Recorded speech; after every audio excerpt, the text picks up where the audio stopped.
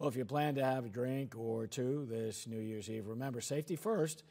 News 12's Kayla Holt shows us ways to stay safe this holiday weekend. If you're caught by police driving intoxicated, you are obviously subject to arrest. Your car can be impounded, and there's lots of fees and goes along with that, and possible jail time. New Year's Eve, a time to kick back and ring in the new year with friends and family. For those whose plans include drinking, it's important to prepare properly. There's really no excuse nowadays. With all the apps you can get rides, or you can call a friend, or you can call somebody.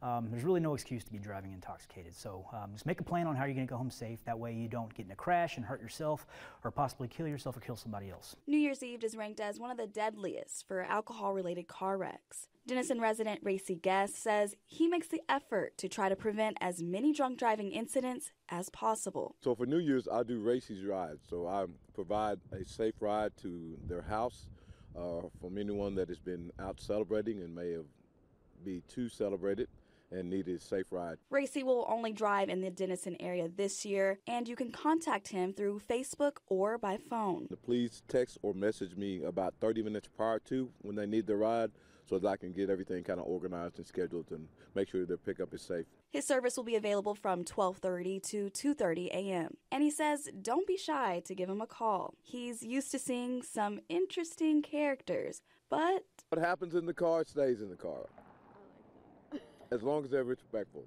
So this year, don't take the risk. Instead, call a ride. Reporting, Kayla Holt, News 12.